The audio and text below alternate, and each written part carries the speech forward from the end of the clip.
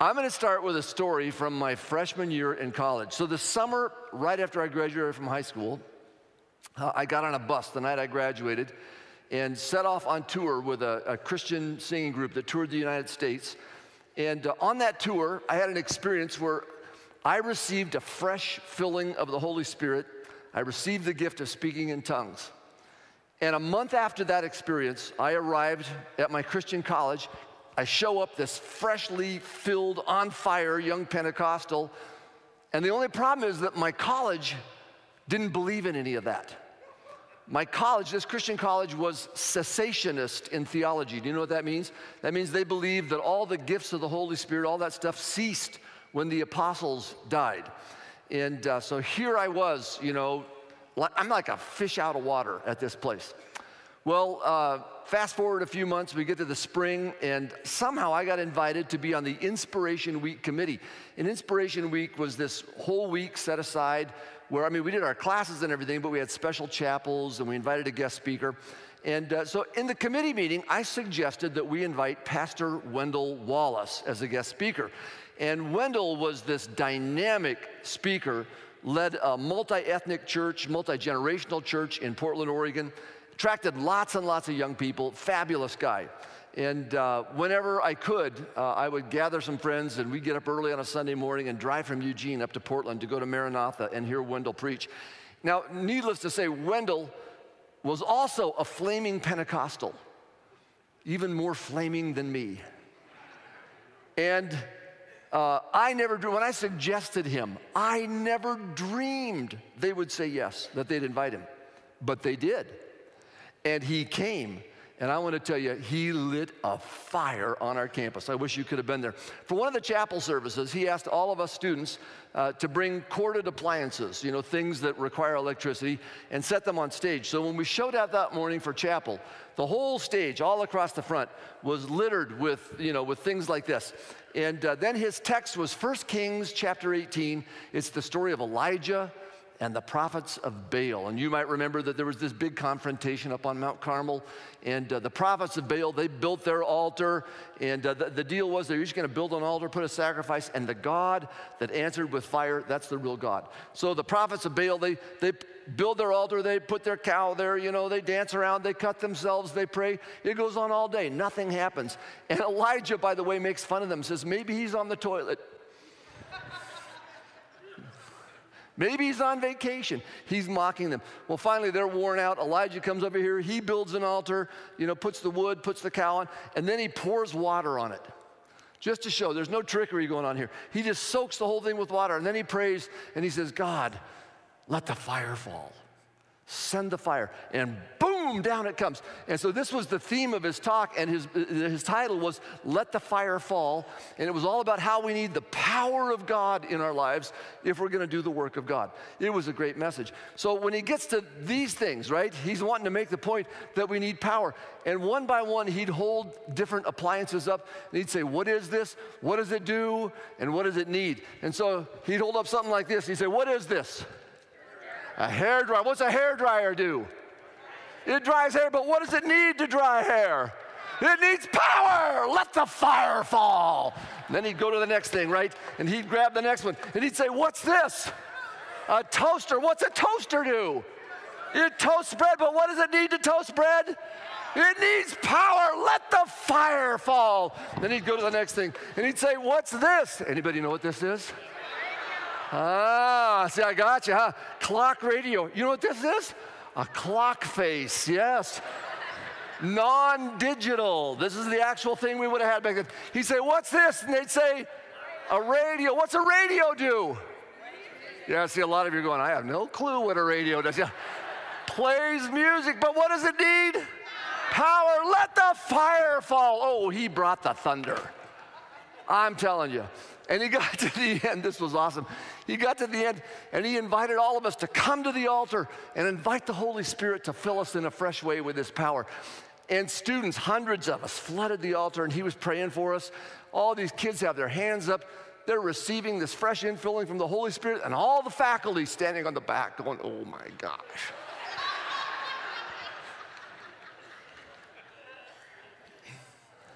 Well, for weeks after this, Students and faculty alike debated this experience. And folks tended to fall on one side or the other. There were a whole bunch of folks who dismissed the whole experience as nothing but emotionalism and said, you know what we really need is not that kind of stuff. What we really need is the fruit of the Spirit. We need proven character. That's what we need. On the other side, there were a whole bunch of people who said, no, that was a real experience. The Holy Spirit touched us, and we need the power of the Spirit to do God's work. The gifts and the power or the fruit. So who was right? I was, yes. That's what my wife says, my love language, honey, what is it? Being right, that's right, thank you so much, yeah. No, a lot of you said the right thing, yeah. Who was right? The answer is both, yeah, because this is not an either or. It's not either the gifts or the fruit. It's both and. We need both the power and the character. And that's the big idea for this talk. There at the top of your outline, there's an outline there on the handout you got. It's not either or, but both and. We need both the gifts of the Spirit and the fruit of the Spirit, both the power of the Spirit and the character of the Spirit. So this is week 2 of this series, Are You Gifted? It's a series of talks on the gifts of the Spirit. And last week, Pastor Michael told us that every one of us have both natural gifts and spiritual gifts that God has given us to do His work and to serve others. All of us are gifted. And we're going to continue over the next few weeks coming up to unpack the gifts and learn what we can about them. But this week, Pastor Michael asked me to talk with you about the fruit of the Spirit, how the Holy Spirit not only gifts us for service, but grows the character of Jesus within us, and we desperately need both. So we're going to look today at a text in Galatians chapter 5. This is the time to pass those Bibles down the aisle, would you? Go ahead, pass the Bibles down the aisle. Make sure everyone gets a Bible and turn to page 1004. Galatians 5, we're going to start at verse 16. While you're turning there, let me just tell you, if you look at your outline, you'll notice that there's 2 things on there. So what we're going to do is we're going to unpack this passage very quickly. And then I have 2 things I want to share with you, 1 and 2 in your outline. And then we're going to finish by singing a song and offering a prayer together and just taking a few moments to let God touch us. All right, Galatians chapter 5, we'll start at verse 16. The Apostle Paul says, "So I say, walk by the Spirit, and you will not gratify the desires of the flesh. For the flesh desires what is contrary to the Spirit, and the Spirit what is contrary to the flesh. They are in conflict with each other, so that you are not to do whatever you want. But if you are led by the Spirit, you're not under the law." All right, let's pause there for just a moment. Paul describes a conflict here that I think all of us are familiar with. The conflict between our flesh, that is our human nature, our sinful nature, and the Spirit of God who's living within us. Now, when Paul uses the word flesh, he's using it in a very specific way here. He's not talking about this stuff. He's not talking about our flesh and bones, our physical bodies, but he's talking about our human nature, and particularly our human nature in rebellion against God. Flesh is me without God. Flesh is me living in rebellion against God. Flesh is, simply put, selfish me, capital F, capital M. That's what flesh is, selfish me. My sinful nature desires what is contrary to God's Spirit. Said another way, my sinful nature has some evil desires within it. And in verse 17, he says this interesting thing. He says, "So you are not to do whatever you want." Or some translations say, "So you do not do what you want to do." And this could mean one of 2 things. It could mean that our sinful nature keeps us from doing the good we want. Here, we want to do something good, but we have this battle inside us and we don't get it done. Or flipped around, it could mean that the Holy Spirit living within us keeps us from doing the evil that we want. Or it could be both. It could be both, most likely. So here's this conflict. I want to do the right thing. There's also this tug to the dark side. Sometimes I want to do the wrong thing, and I feel the restraining presence of the Holy Spirit pulling me back. How many of you have felt this tug of war going on inside? Okay? If your hands are not up, you're not self-aware. Sorry. Because it's there inside every one of us. Paul describes it more fully in Romans chapter 7. So what are we supposed to do about this tug of war? Well, he says, if you walk in the Spirit, you won't gratify the desires of the flesh. Hold that thought. Walk in the Spirit. We're going to come back to it. All right? Now, Paul wants to be crystal clear about the differences between these two realms. And so he's going to spell them out. Here's what the flesh does. Here's what the Spirit produces. So verse 19, the acts of the flesh are obvious: sexual immorality, impurity and debauchery, idolatry and witchcraft, hatred, discord, jealousy, fits of rage, selfish ambition, dissensions, factions, and envy, drunkenness, orgies, and the like. I warn you, as I did before, that those who live like this will not inherit the kingdom of God. Whew. What a list, huh? Paul says, listen, just in case you're not clear what I'm talking about when I say that we have bad desires in our human nature, he says, let me just spell it out for you. And then he lays out this list, says, this is what our human sinful nature does. Left to ourselves, apart from God, this is what sinful me produces. It's ugly, and Paul warns us, those who live this way won't inherit the kingdom of God. But thankfully, that's not our only option. And Paul goes on to describe life in the Spirit. Verse 22. But the fruit of the Spirit is love, joy, peace, forbearance, kindness, goodness, faithfulness, gentleness, and self-control. Against such things there is no law. And those who belong to Christ Jesus have crucified the flesh with its passions and desires. Since we live by the Spirit, let's keep in step with the Spirit. Let's not become conceited, provoking, and envying each other. All right, so first he gives this list, verses 19 to 21. Here's what selfish me does. Here are the acts of the sinful, selfish person. But then he contrasts that. Here's what God does when we walk in the Spirit, when we live in the Spirit. The Spirit produces love, joy, peace, forbearance, goodness, kindness, faithfulness, gentleness, and self-control. Which list would you rather have describe your life? That's frightening. Which list would you rather have describe your life? Yeah, hopefully you're all ready to sign up for the second one, right? You want what that good list. Now here, we're going to take a moment. I'm going to have you turn to one other person sitting next to you, and I want to just read this list again, and here's what I want you to listen for. Which one of these do you most need in your life right now?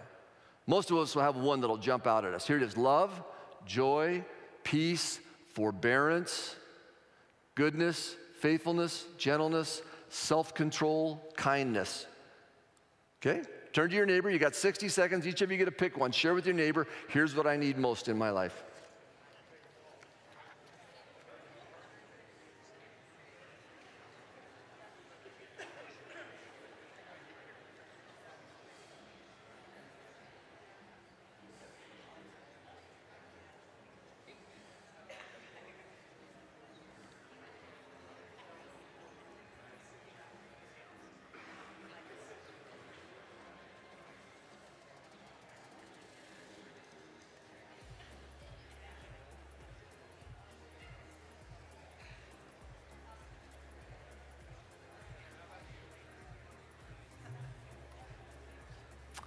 All right. Anybody out there sitting next to your spouse and they said, honey, you need all 9 of them in spades? I'm just saying. All right, these 9 things we could say are the character of Jesus, are they not? This is how Jesus lived and behaved. So these are the things the Spirit grows in us as we walk with Him. Back to our big idea. Do we need the gifts of the Holy Spirit to do God's work? The answer is a great big yes, we do. Do we need the fruit of the Spirit to do God's work? And the answer is yes, we do. And I want to show you how in these last 2 questions. Here are the 2 questions. Why is spiritual character important? That's number 1. We're going to talk about that. And the second question is, how do we grow it? How do we develop that spiritual character? So number 1 on your outline, why is spiritual character important? And you might be wondering why in a series on spiritual gifts, talking about God's power tools for doing His work, why are we talking about character?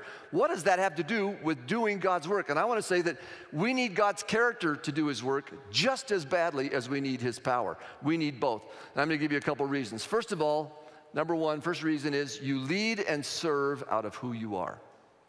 You lead and serve out of who you are. Being precedes doing. Who you are will ultimately shape what you do. And so we must continue to grow our character, for everything that we do proceeds out of who we are. Jesus put it this way, Matthew 12:33. Make a tree good, and its fruit will be good. Or make a tree bad, and its fruit will be bad. For a tree is recognized by its fruit. All right, so the fruit, he says, depends upon the tree. Make the tree good, and the fruit will be good. So often, we want to focus on the fruit, right? We want to focus on the results. We want to focus on what we do, when Jesus says, first you got to focus on the tree. Make the tree good. It's all about who you are. You lead and serve out of who you are. So years ago, I had a young man, very talented young man, very charismatic young man, come to me after a service, and he asked me what he needed to do to become a pastor. Well, I'd known this young man for a while, and I said, well, I'm going to encourage you to grow some things in your character. And I actually listed some things that I thought were lacking in his character. What I was telling him was, make the tree good, right? Make the tree good, because you lead out of who you are. And I told him that while his gifts could take him a long way, his character flaws could also undermine his effectiveness and reduce his influence. I gave him some things to work on, and we coached him. And eventually, I hired him. Unfortunately, a couple years later, we let him go.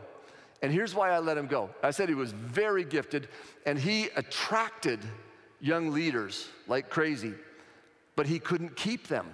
Why couldn't he keep them? Because after working with them for a while, he'd wear them out. He didn't follow through on what he said he was going to do. He didn't show up for meetings. He struggled to get along with other people. Listen, friends, it wasn't a matter of competence. He had plenty of competence, very gifted. It was a matter of what? Of character. Make the tree good, Jesus said. You lead and serve out of who you are. Let me say it this way. You might want to write this down. Character trumps competence. Character trumps competence. I'm going to illustrate that for you right now, all right? So for years here at Life Center, we've had a matrix that we use for hiring, the 4 C's. And the first C, we'll put them up on the screen for you here. The first C is calling. Is Jesus calling you to do this work? The second C is character. Do you have mature and growing character? Not are you perfect, but do you have solid character? Chemistry. Do you play well with others? And then finally, number 4, competence. Do you have the needed gifts and skills? Can you do the job? And you'll notice that calling is first, right? This is if you're going to work on a church staff, you've got to be called. If you're not called, if you don't have a sense that Jesus wants me to do this, friends, this is hard, and I promise you, you will wear out quickly. You won't love it. But after calling, the top thing we look for is character. And this surprises people, because in the business world, what's the top thing you look for? Competence, right? We're looking for people that are really gifted, really skilled, that can do the job. But here, the first thing we look for is character, because we believe you lead out of who you are. Let me put it in really theological terms for you. If you were a butthead, it doesn't matter how competent you are, right? It just doesn't matter. Most people who fail in ministry do so because of unaddressed character issues. Make the tree good, Jesus said. Then the next thing is chemistry. If you can't get along with people, no one's going to want to work with you. Doesn't matter how competent you are. Last weekend, you got to meet Anthony and Edwina Wanaina, and you also got to meet Jim and Masako Millard. We have a picture of the Millard family here. Jim and Masako, longtime missionaries to Japan. They started there 40 years ago, just the 2 of them. Now I think they have 22 adult missionaries in their organization. And over lunch, we were talking about all these new missionaries working, and Jim made a quiet comment. He said, most missionaries who come to Japan don't last past their first term. He says it's very, very difficult. And I asked him, well, why is that? And Jim said, well, there are lots of reasons, but there's one reason above all the others. Want to know what it is? It'll surprise you. They can't get along with the other missionaries. It's chemistry. They don't play well with others. And that undermines, not a matter of competence, gifted, skilled, smart, got all that, chemistry. So we look for character first, chemistry second, and then, to many people's surprise, competence is the last thing, the gifts and skills to get the job done. Now, am I saying that competence is unimportant? Absolutely not. Of course it's important. But again, it's not either or, it is both and. Of course we want competence, but good fruit comes from a good tree. Jesus said, make the tree good. I'm going to give you a character-based definition of success. Every now and then, once in a while, I say something really good, and I always like to warn you ahead of time. Here it comes. So get your pens ready and write this down. Success. Success is when those who know me best love and respect me most. That's a character-based definition of success. When those who know me best love and respect me most. You will only experience that kind of success with character when you lead and serve out of who you are, all right? That's why character is important. Here's a second reason why character is important, real quickly. Second, your gifts can take you farther than your character can sustain. Your gifts can take you farther than your character can sustain. There is no immediate correlation between talent and maturity. You can be uber talented and still be very immature. And we get into trouble when the momentum of our talent takes us past the maturity of our character. So we must be intentional about developing the inner person. I'm going to give you just a real quick example of this. I'll say two names, very well-known Christian leaders, spiritual leaders. Billy Graham. You all know Billy Graham? Mark Driscoll. Okay? Each of these very gifted leaders, each of them led huge organizations, each of them great communicators with proven effectiveness, but very, very different outcomes. Why? Character. One conducted himself with consistency and integrity for a lifetime, while the other was accused of spiritual abuse that ultimately shut down his entire church. Why is character important? Because nothing will reduce your influence more quickly or more deeply than a character deficiency. If you want to expand your influence, deepen your character. Or in the words of Jesus, make the tree good. So how do we do that? That's number 2 on the outline. Here's the last thing we're going to talk about. How do we make the tree good? How do I grow spiritual character? How do we do it? Everyone doing okay? See, I mean, we're at point 2 already, folks. The landing gear's out. How do I grow spiritual character? Now, let me just say, I don't want to oversimplify this, because character development involves lots of different things, and we could talk about counseling or therapy to address the issues from your family of origin. We could talk about spiritual disciplines, things like PBJ that we use. We could talk about our friendships and developing personal accountability. We could talk about living in community. We could talk about developing emotional health and growing self-awareness. All these things and many others, all of them important. But today I'm confining myself specifically to this text in Galatians 5, and it tells us that it's the Holy Spirit who produces fruit in us. That the character of Jesus, love, joy, peace, patience, kindness, goodness, faithfulness, gentleness, self-control, these things are the work of the Spirit in our lives. And if we want them in abundance, he says we need to walk in the Spirit. So do you have your Bible still open there to Galatians 5? Okay, if you don't, open them back up, because we're going to look again at 3 verses, and I want you to notice the verbs in these verses. They tell us what to do. Galatians 5:16, the Apostle Paul says, so I say walk by the Spirit, and you will not gratify the desires of the flesh. Walk by, with, or in the Spirit. And the word walk here, it's the Greek word that literally means to walk.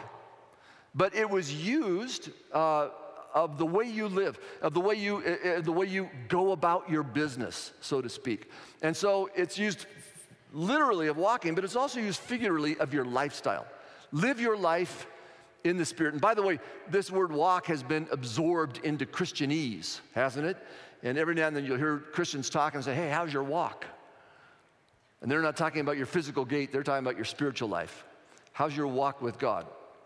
So first of all, walk in the Spirit, live in the Spirit. Then look down at verse 18. Paul says, but if you are led by the Spirit, you're not under the law. Be led by the Spirit. Now here's another way to look at it. If the Spirit is leading, what are you doing? Following, right? And some translations actually render it that way. Follow the Spirit. So first, walk in the Spirit. Second, follow the Spirit. Then down to verse 25. Since we live by the Spirit, let's keep in step with the Spirit. Since we live by the Spirit, that is, since the Holy Spirit has given us life, you're born again, Jesus said, by the Holy Spirit, regenerated by the Spirit. Therefore, he says, let's keep in step. And this is a really cool Greek word that means to walk in a line, in a row. So picture a marching column of soldiers, right? All one right after another. Or a more closer to home example is some kids playing follow the leader, right? And whatever the one does, everyone's following, keeping in line. That's the picture here. So here are these three verbs: walk in the Spirit, or live in the Spirit, be led by or follow the Spirit, and then keep in step with the Spirit. What do all three of these have in common? Okay, yeah, someone said the Spirit. Yeah, okay. Besides that. Okay, what? I heard someone say they're all moving, aren't they? Yeah, walk, follow, keep in step, right? They're all moving. Good. What else? I'm going to come back to that. What's that? Intention. Yes, good. Intention. In fact, I want to just kind of expand on that just a little bit. There is engagement with the other person, right? If I were to tell you, hey, come walk with me today, or follow me around today, or keep in step with me, that means that you're going to be with me and engaged with me in relationship all day long, right? And so the first thing I want to say about these, first of all, it's all about relationship. Each of these three words reflects an active engagement with the Holy Spirit. Being a Christian is not just a 1-hour Sunday deal. So often we ask people, hey, are you a Christian? And what do they say? Well, I go to church, or I don't go to church, as though that's all it were. We're just this 1 hour a week. But this is all day, every day, walking with Jesus, walking in the Spirit. Here's the other cool thing. All three of these verbs, walk, follow, keep in step, are in the present tense. Now, a little bit of grammar. I'm not going to bore you with this, but this is kind of cool. The aorist tense is the past tense, and it refers to things that are kind of one and done, a one-time action. But the present tense refers to things that are ongoing, continuing actions. Keep walking, keep following, keep stepping. The change we're looking for doesn't come in a one and done deal. It comes from an ongoing relationship. Listen, friends, we would all love it if we could just say yes to Jesus and boom, instant sainthood. Wouldn't that be cool? Have you ever met anyone that happened to? No. We'd all love to microwave our character, and God is crock-potting it.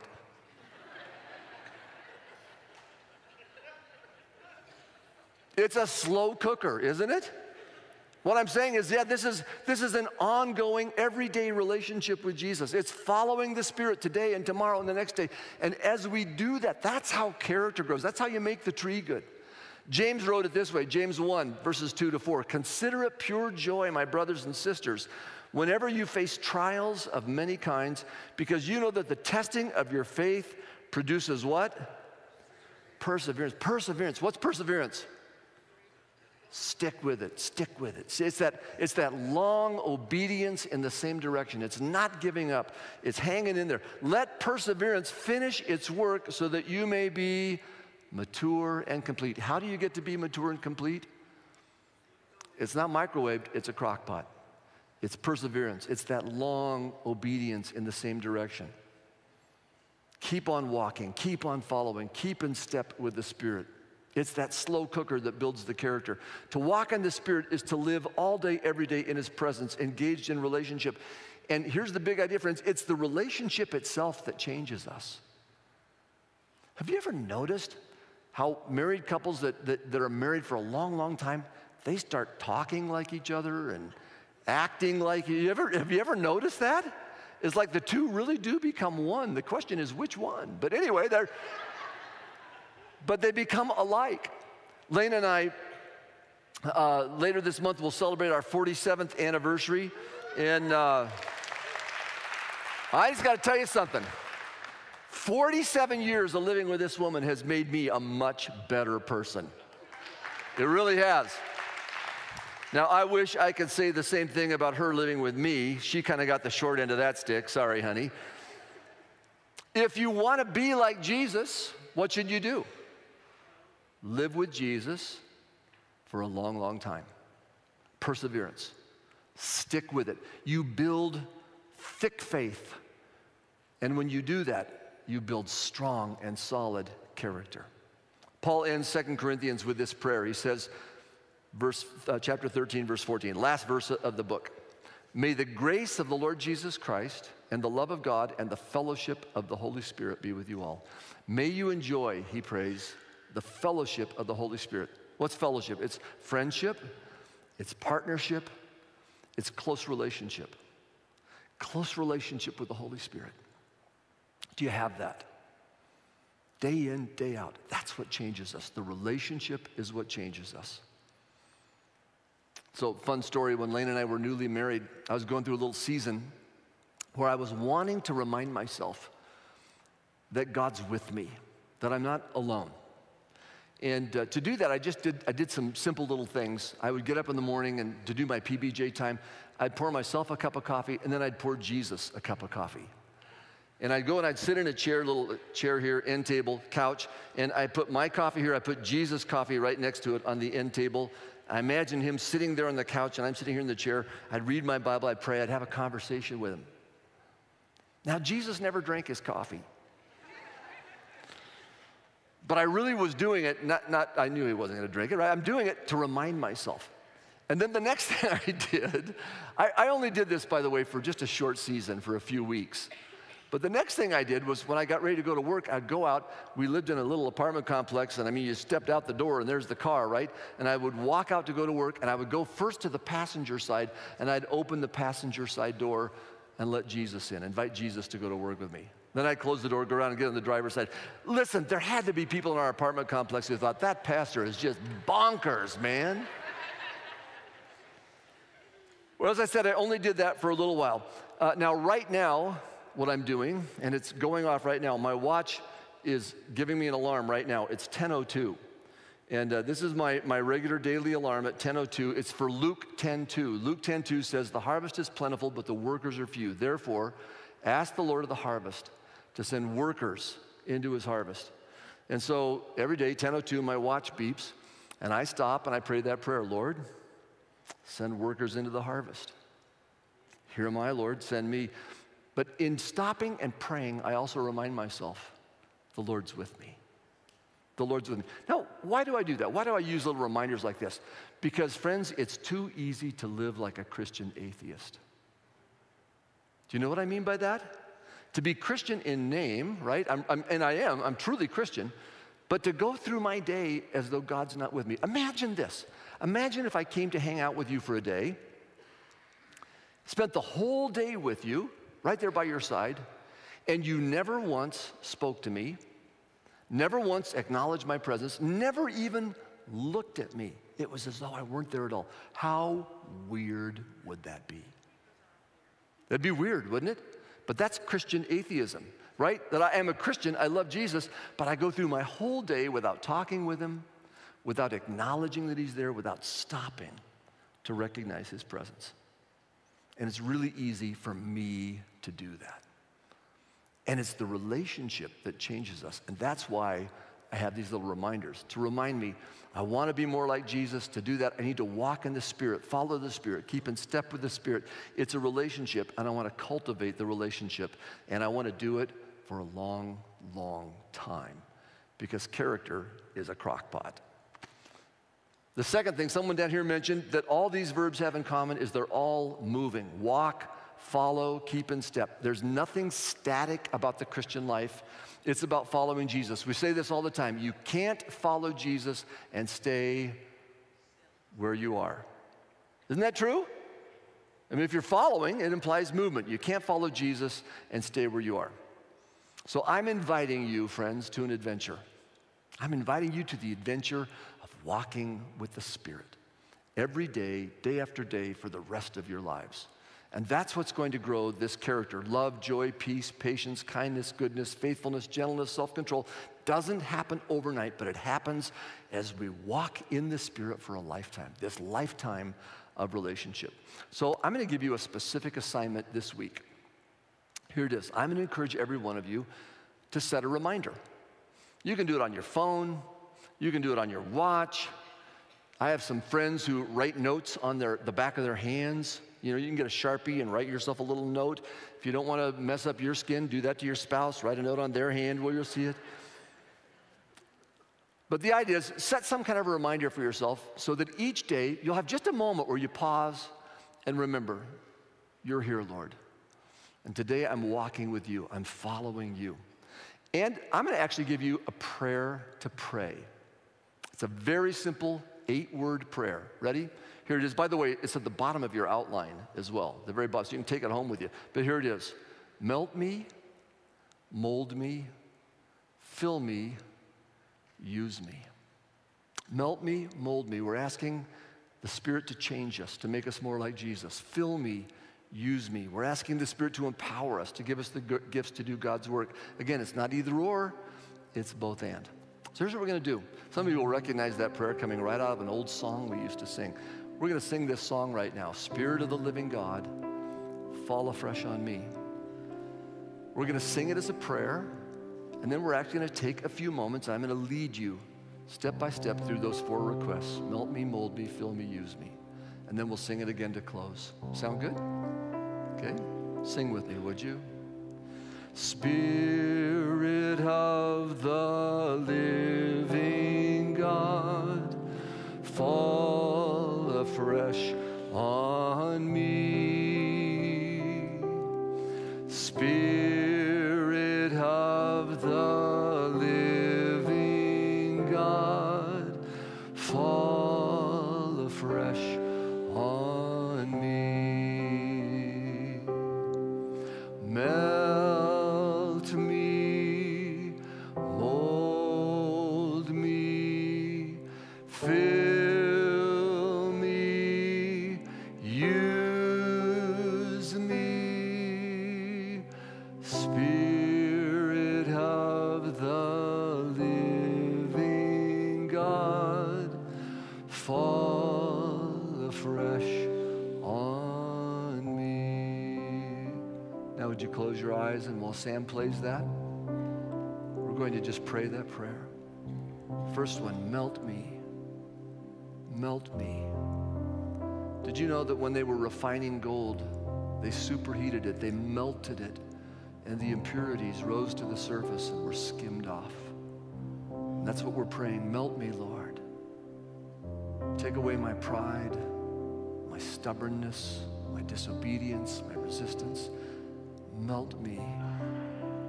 Would you take a moment and just pray that and invite him to melt you, to work in your life?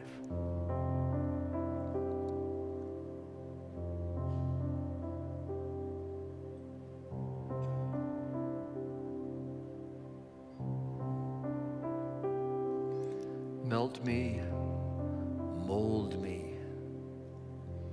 We're asking the Holy Spirit to shape us, to form us in the image of Jesus. Now that we're soft, melted, pliable. Jeremiah actually used that image. He said, God is the potter, you're the clay. And God said, won't you be soft, pliable in my hands? Let me shape you. Would you pray that prayer with me right now? Mold me, Lord. Make me like Jesus.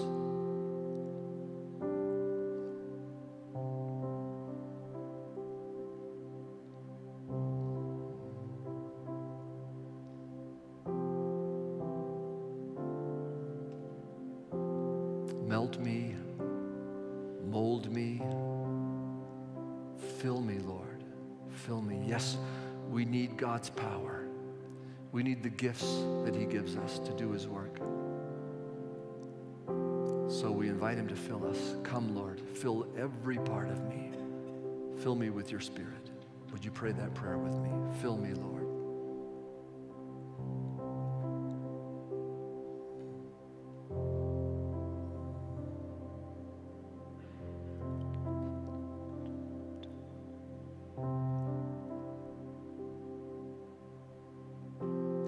Melt me, mold me, fill me, use me. Here's my life, Lord, surrendered to you. You're shaping me, making me like Jesus. You're gifting me, empowering me. Now send me, Lord, into the world to represent you and to do your work. Use me, Lord. Would you pray that prayer with me? Use me.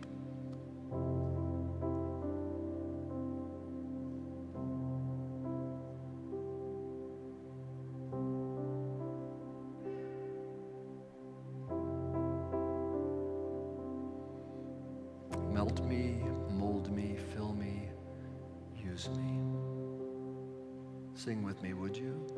Spirit of the living God, fall afresh on me.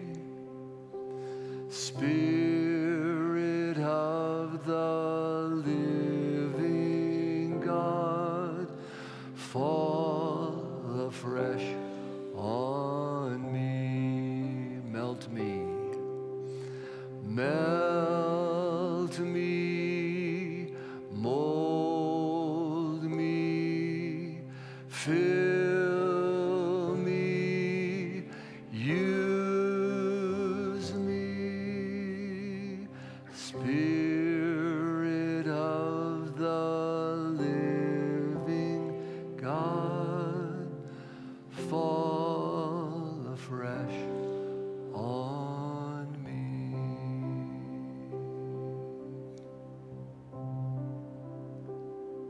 This is our prayer today, Lord. But not just today, tomorrow, the next day, each day. Melt us, mold us, fill us, use us. Make us more like Jesus. And help us, Lord, stay in the crock pot. Sometimes we get discouraged, frustrated. Sometimes we want to bolt and run. Help us to persevere, to stick with it, knowing that it's the relationship that changes us. Let it happen for each of us. We pray in Jesus' name. And everybody said?